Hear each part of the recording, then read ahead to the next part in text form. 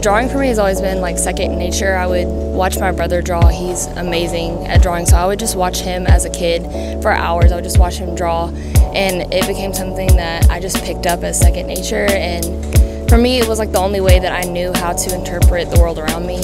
So something happens or I don't understand what's going on around me as a kid, and that's what I do. I just sit for hours and I draw, and that's kind of the only way that I knew how to express my emotions or express anything that was going on inside. So I would just draw for hours, and it was my outlet. It's something that I've always pursued no matter what I'm going through in life.